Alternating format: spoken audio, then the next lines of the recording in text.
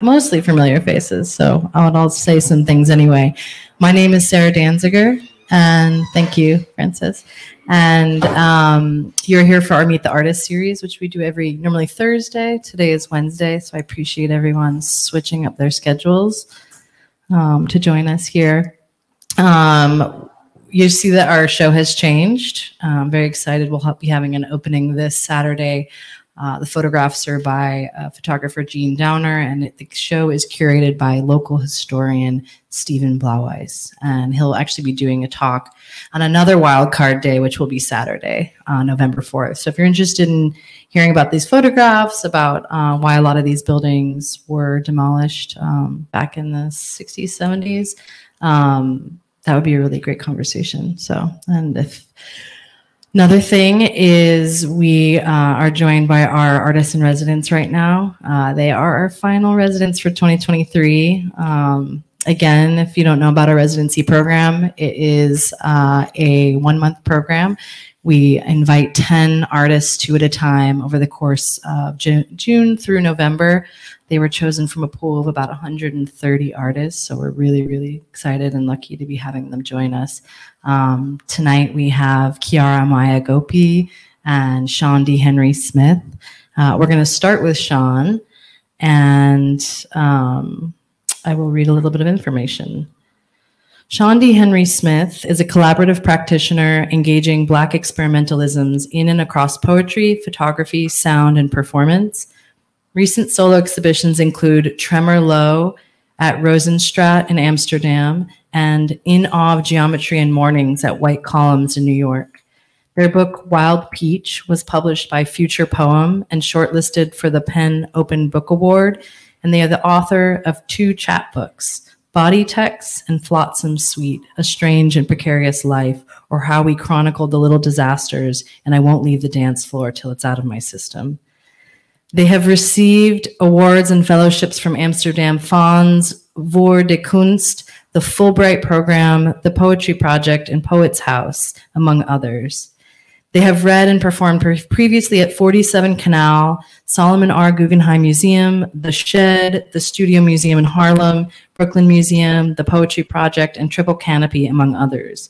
Henry Smith regularly collaborates in sound, poetry, and performance with Dweller Electronics, Amani Elizabeth Jackson as Mouthfeel, Justin Allen, Taja Cheek, Yulan Grant, Ryan C. Clark, Danny Sadiel Pina, Gabrielle Octavia Rucker, Alec Mateo, and Derica Shields, among others. Can we please give a round of applause for Sean D. Henry Smith? Thank you.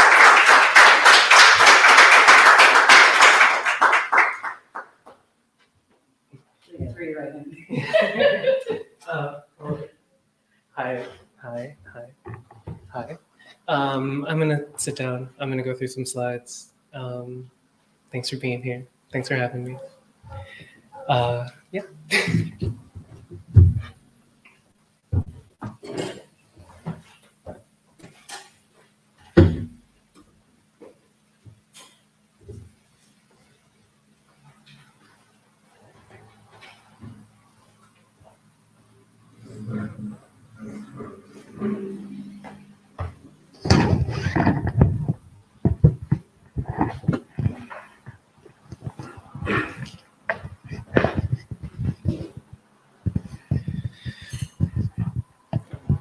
There's a photo of me as a newborn. I believe it's the day of my christening. Held on the shoulder of a man in a dark suit. The corner of the glossy drugstore print, Eckerd's maybe, where his face should be, is missing, torn out, jagged. When we fight, she say with Fieva. But I am not interested in my forced biographies. A missing father is a story told, old as Odysseus, older. It is not my interest to narrativize pain. Narrative is not my interest, nor pain. It's more like gesture, the tear on the print, held on the shoulder, the fight on my face. A history unspeakable lives in the skin and further in the soil. Thanks for the first part of this. I'm gonna talk about some pictures that have, and practices that have informed my own. I can still recall encountering Laura Simpson's gestures and reenactments for the first time. much like this in a slide, but then later on in an exhibition context. But I think it was the first time I'd really encountered a photograph not having to be about what it was about. And I mean, like, you know, my relationship to photographs had been largely the family album, whatever, advertising, the way that any of us encounter pictures in our day-to-day.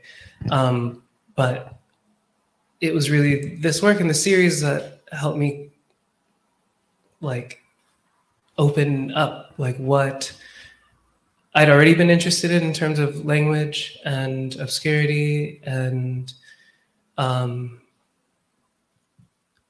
where that interacts with a photograph. There's also something incredibly cinematic about this work to me, in which I feel like my brain wants to fill in all the moments in between the frames offered. And sometimes it does. And I feel like I come to photography in pursuit of cinema and rest in my obsession with the still, with the meditative. But yeah, I am also still very interested in when a picture is exactly what it's about, and what that also opens up. You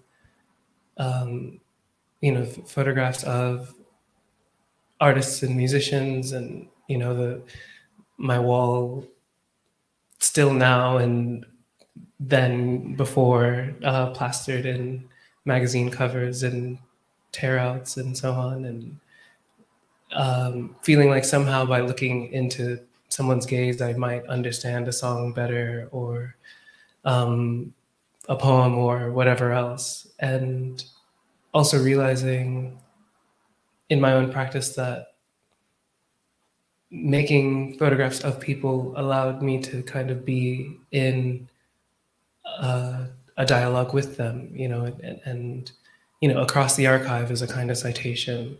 It's like I'm thinking with you as I'm looking at you. Your ideas live with the work that I make. Your sound lives with the work that I make.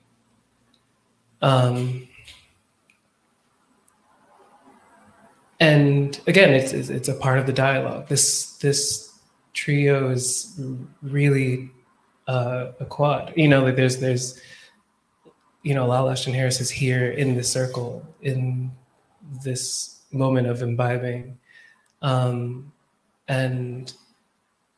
thus a part of the dialogue. And those are the, yeah, all of this was just informing and still informs how I like want to be in making photographs.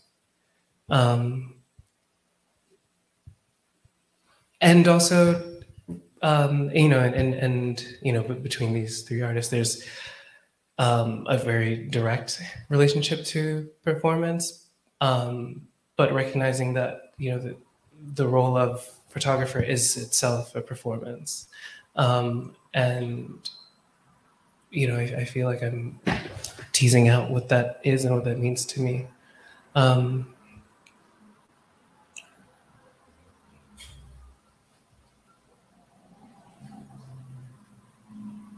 And yeah, again, just this relationship to like text that wasn't exactly captioning, but also offered insight.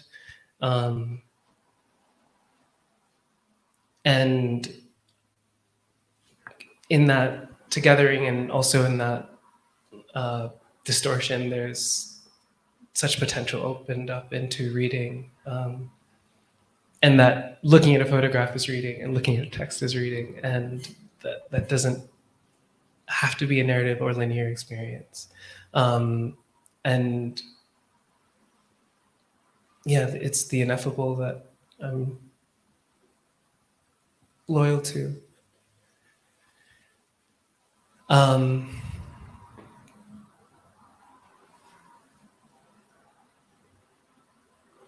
You know, when I think about the dim and blur of diorama pictures, and also where I find myself making pictures in dark and energetic spaces. You know, the sort of I think I've come to recognize that the blur is parallel. Like it's almost like you can't stop the energy within yourself, and so even as you're trying to still your body to make for a certain kind of frame, it's in fact like the sort of metronomic that creates a harmony. Yeah, it's like that's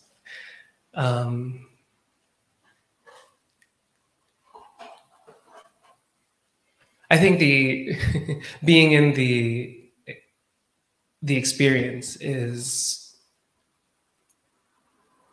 oftentimes like more important to me than the result itself. I spend so much time walking with the camera and not making pictures. But I like the walk wouldn't have been complete if I was without the camera, you know? And so it's,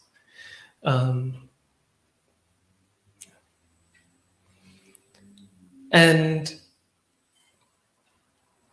you know, William Greaves and symbiopsychotoxoplasm, this work also informs all the ways that I'm thinking and has for so long. And I think at the moment where I'm at with it is kind of like it's funny, as I'm about to say this, I recognize that I didn't put any self-portraits in the selection, the photographs I'll show you, but his stakes are just as high as everyone else that he's invited into this experiment. And by being the character of director, but allowing himself to be looked at while looking is kind of a vulnerable position. And it, I think, goes against what we might think of as someone calling the shots and like making a thing happen. But it's like, oh, there's still a way to, you know, honor the improvisational and yeah, and again, like make room to fail within an idea and within the experiment. And that's, you know, having a practice that feels improvisational truly at every level is this like, I don't know, maybe it's an addiction to gambling. I do like to throw dice, but it's this opening up to chance and being like subject to the wind. I'm going to read an excerpt from Ariel Goldberg's The Photographer Without a Camera. The photographer surrounded by natural and man-made beauty offers their access to the live event. They are in the middle of nowhere, my nowhere. Someone else's somewhere, wind blows. Camera recorded the time taken as something after 5 p.m. Tired shoulders. I'm told to shoot here, but I think this picture is kind of boring. It's more of routine, less of surprise, not much action besides waiting for transportation. So I'm limited to prescribed activities. Is this a drill or is this real? To say that to me ruins the fun. This one's out of order, but this is a still from Colleen Smith's The Changing Thing, which is also a film that I am deeply moved by and informed by. You know, I really, perhaps as you can tell, I'm all right at exits, but I don't feel good at entrances, or to feel that I am good at entrances. And you know, this film, I feel like you plop into it already, like the activity is already happening. Even before the credits, you're already in the sound and the dialogue, and so it's, you know, that like formation is important to me.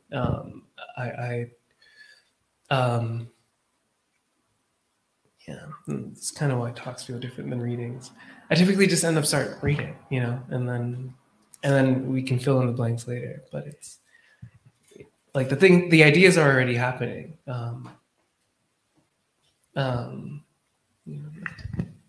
Ceremony is something else. I don't know.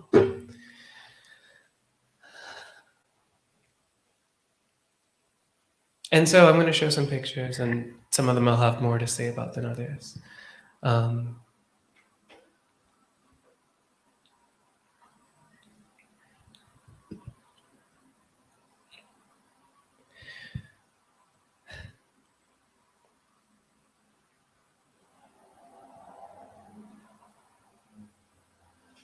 This ensuing experiment of sight, looking drum in hand, what I'm looking through, then what I'm looking at. The landscape sets the rhythm for this improvisation, this landscape I perform photographer. The primary instrument of experience is the body. Akilah Oliver, who we saw earlier, in her book, The She Said Dialogues, Flesh Memory, defines the postmodern poetry and performance art, provides the postmodern poetry and performance art definition of flesh memory as 1, a text, a language, a mythology, a truth, a reality, an invented well as literal translation of everything that we've ever experienced, or known, whether we know it directly or through some type of genetic memory, osmosis, or environment. 2, the body's truths and realities. 3, the multiplicity of languages and realities that the flesh holds. 4, the language activated in the body's memory. In a definition, she provides a way to live, a way to talk. I live, and with those I'm living, I make dialogue. Embodiment does not belong to human experience alone. I approach the world, its winds, its waters, all else as a poet, which means I locate myself in my body, inseparable from the world, the water. I begin my study in knowing I can only know what allows itself, in exactly the ways knowledge is made available. Patience. I must remain porous.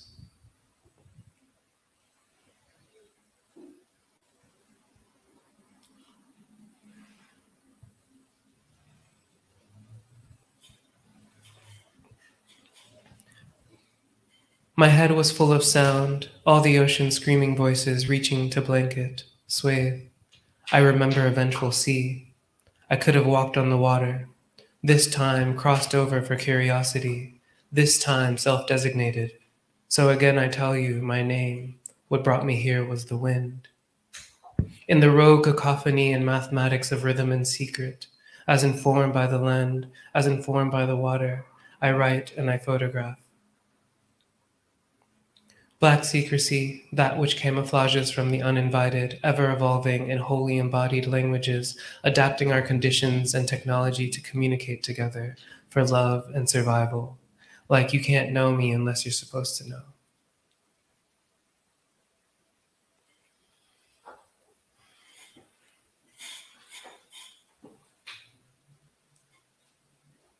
In his hands, he washes his face into waking. In the bathroom's amber light, humming of eucalyptus, swathe, water clings to the skin of his face, skin of his hands, and the water skin drips, pours, a different screaming, fauceted, he controls it.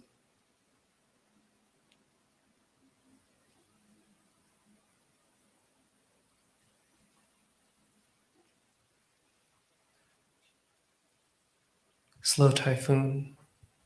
Often the Dutch colonial role is obscured, but it is through its technology that its horror lies. They built the boats. The first slave ships employed by the British were Dutch merchant ships. On night water, the ship stands, its country's flag blurring in the wind. The title of this photograph calls to zang, an old Dutch word for care, as well as Emner Bessie Phillips' book of the same title. The Zong massacre, lost and unable to complete their voyage to the Caribbean, which enslavers sailing the Dutch merchant ship of the same name sold to the British, threw more than 130 enslaved Africans overboard after they were starved and fell ill.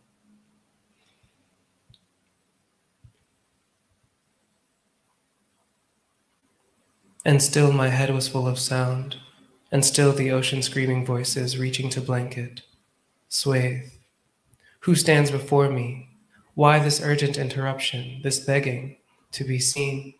Through duplicitous intervention, I came to realize I was experiencing the world firsthand and at once intimately over someone else's shoulder. An embrace, opening my eyes as I look over someone else's shoulder. Overlooking the time I stand in, I cannot but wonder who crossed the water to greet me.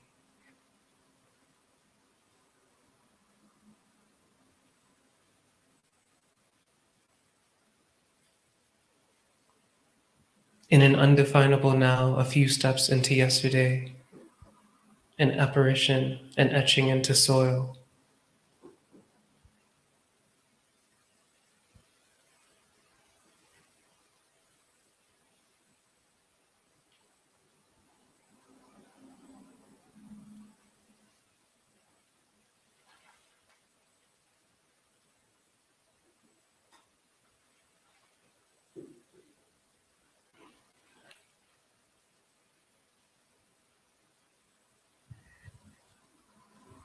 Ringing of goosenecks.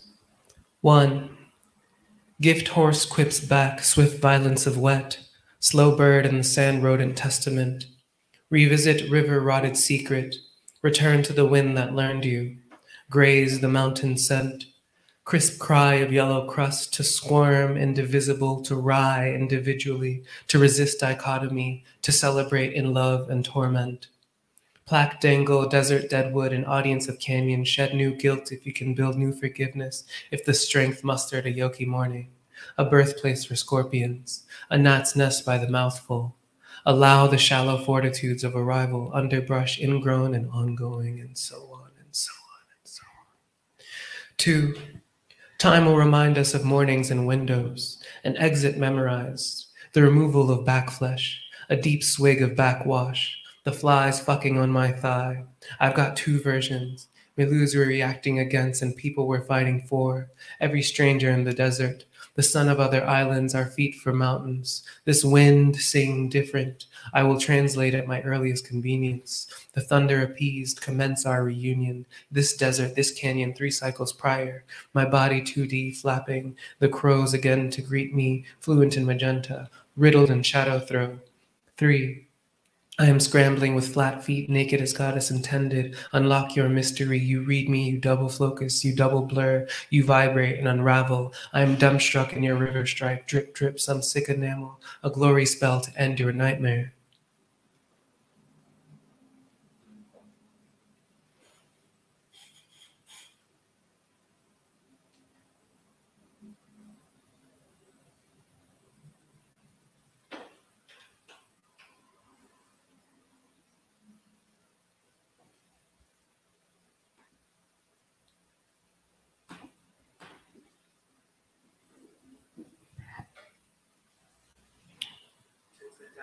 I see.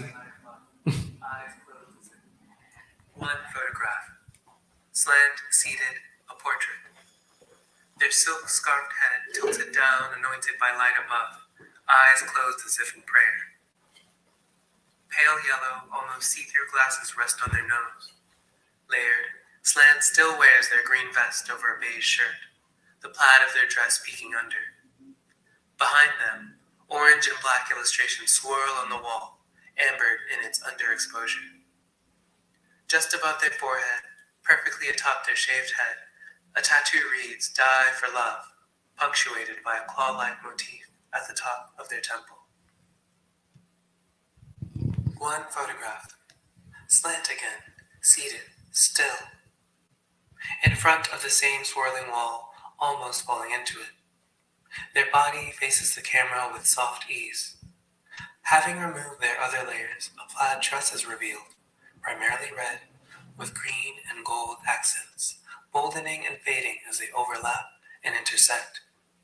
Their hands rest on their lap, left hand holding the wrist of their right, ring on their left index finger. Slant scarf remains, covering their head in grandmotherly fashion, embellished with golden floral ropes, baroque in nature. Shoulders at a slant, right dropped, left raised, with tender demure. Mustache etches across their thinking mouth. They gaze downward to the viewer's right, quietly in their own thought world.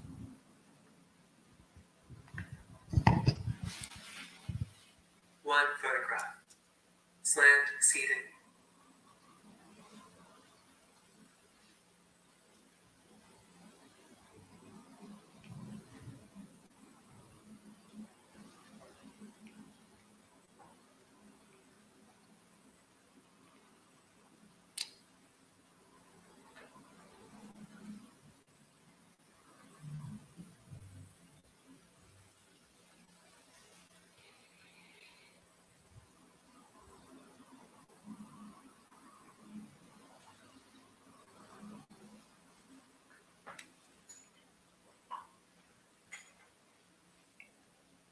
Unruly temporalities. Unruly narrator, I'm just looking to feel small in the right context. In the vast beauty of things preferably, for all I know is wildness, wilderness, finds me when I'm not looking, beckons when I call, takes over at night, howls till high noon, unfurl into madness and alias by any other name. Alembic antagonist, auspice, antigamy, Afro-androgyny, we reek of it in good company. Everybody's here in it, squealing barometer, kettle black block with misery midnight knowledges, darkness, smog, and flash, an earthen rumble inside the ravenous hive, the gospel of love and protest. Let me go off for a minute. The sounds of a world at its beginning, at its onto, transformation by any means. Get in there. Stay in it. Narrative at the level of the line, move the air as it demands. Greeting feedback, grating amaranth, permeating frankincense, sliver linger, smoke in the monolith, the bones of the song begin shaking, latch on into grumbling welcome, sound bitten bother body gather, lift, pull, tear, pull, push, roll. Organic choreography, mean-spirited when I need to be, for the best of us. Queer seraphim, black wing the night, vertiginous in the hard glow flicker, shutter blast blinking in the blistering sun, stunned out of ennui. How lightning breeds thunder, light stems that know you, drain you, that summon the long ago. Glances, gazes, gauzes, goozing, shattered glass underfoot. What brings me to you is by definition rebellion together. Our breathing scream, asymmetric sonics breathes back life into what breathes for us, bleeds us for. Nihilist longevity, all praise daughters of resentment. Our sour tongues thirst for water, and we will not stop seeking our satisfaction until we can no longer drink. That would be out of character. Mouth fate aroma, lift up in that other place, link noisy interiority. There is nothing, and even there is life. Eyes on you and in you hold and heed. Onto inner oculus, into ornate orbitals, nonetheless nocturnal masses, notwithstanding, now I know what I know.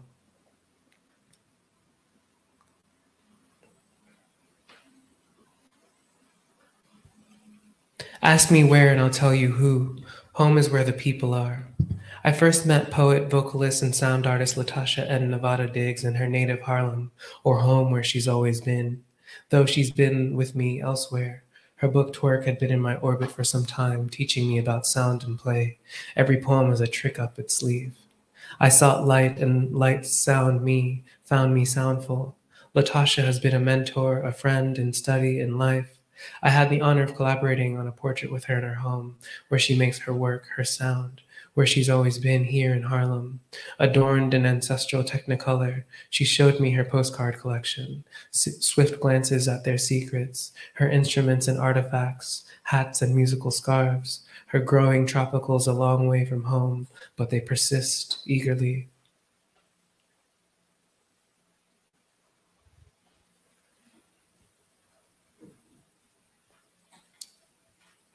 This one's at Bayou St. John. I like New Orleans a lot. It's a place that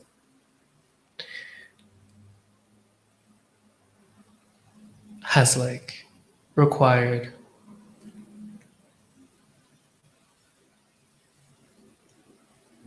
such intentional movement and community.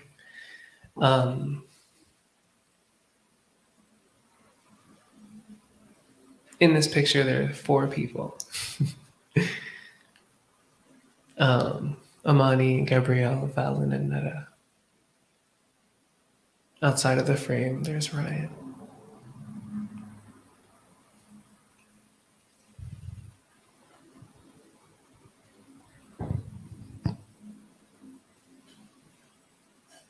Ace of Pentacles. It is Butter Sunday. There are only delicious encounters in the frame of the day.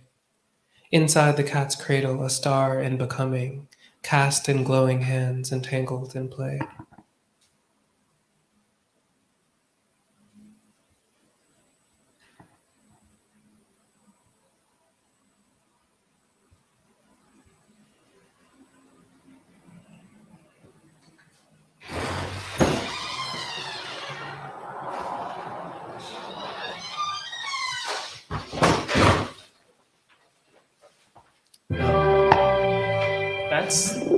Is that me?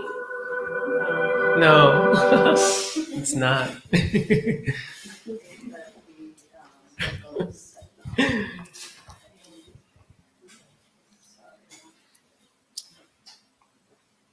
My computer has a mind of its own. It could have been me.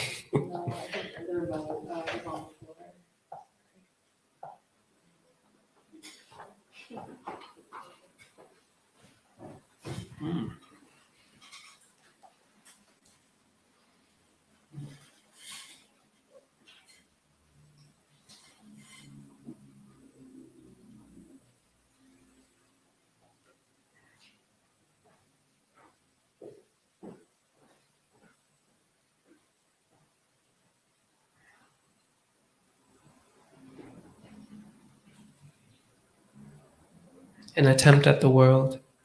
The waterfall in reverse, hidden in forest, makes a rushed pause in order to reflect air. Two stand in its little pools, facing towards its rushing towards its fall.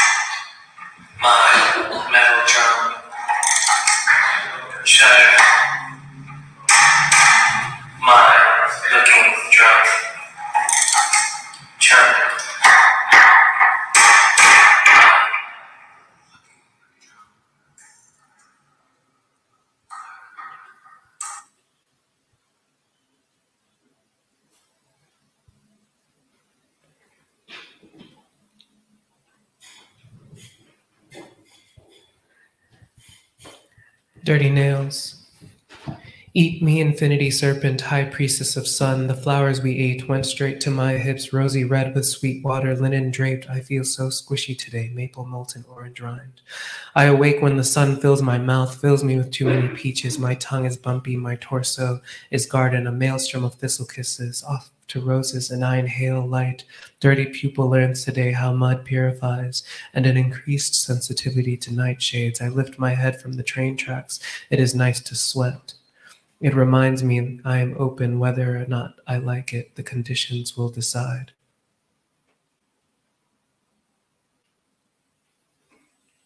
Willow. Solemn in its breath, many-handed, many-fingered, willow stands skeletal in midwinter solitude, its thin and thinning branches cascading into wild grass, rising like dry fire.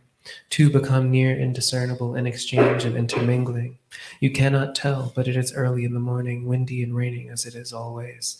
The gray morning casts despondent over the choir of distant trees, over the wheat yellow grass, over the greening citron of willow, over the sliver of low grass that edges frame. It anchors my wandering, finding me when I am lost and walking long after sun has set, to point me back towards nowhere, to maybe home. I see the willow from many sides of the invented pond, coot and lily laden, walking through the imitation forest, deceptively manicured. I've been here before, insofar as history repeats, as power does not die but changes shape. But it should just die.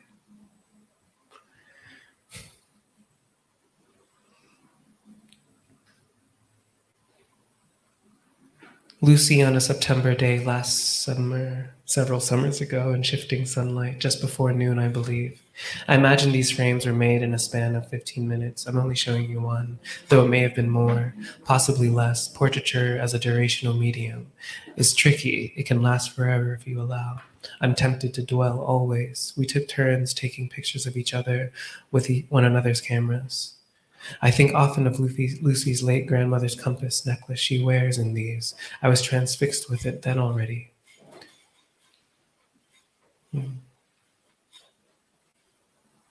A large cloud cast over us made everything blue, then went away again. It had rained the night before. The evidence is on the fence. The grass wasn't wet, but it seeped something, soaked us still. I was on my way out. She had just gotten in. Me in relocation, Lou just back from somewhere. The anchors of our relationship is our comings and goings, a commitment to meeting up in the middle, looking at each other closely as we can. We've been making portraits as long as we've known each other. That summer in 2014, catching eyes wearing some version of the same clothes, something gay, liberal arts, New York City summer, till we soon went out one night making photographs around, at, after a Cakes to Killer performance. Sadly, all my negatives didn't come out. I was borrowing a Hasselblad that night and couldn't get my groove, but the square shapes my rectangle.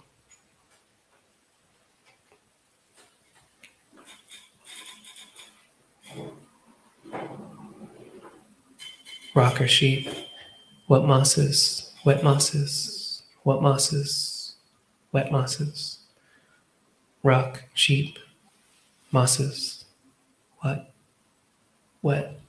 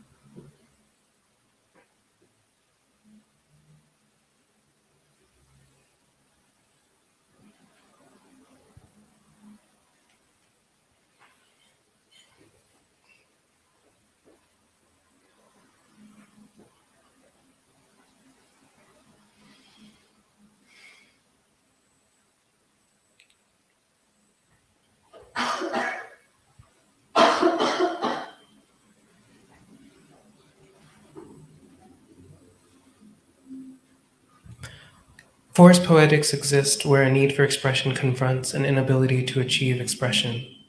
Glissant goes on to say, "Let me be in the force of this drum, the boom of my drum looking, this camera a drum, it does not shoot. The boom of my drum till its natural witness of light, the sound of this light, the sound I saw I'm seeing, fills the room. The organic possibility of this medium, light piercing a dark space, inviting a reflected image of the outside world, the very mechanics of our eyes, I need it. The camera is a listening instrument, percussive. What demands presence will appear, regardless of the frame. It is in the cacophony and rogue mathematics of rhythm and secret, informed by community and body that I write. In this light through this drum, can you hear it? Burning bush she spake, love views, love you, love views, love you, love views. One. Thank you.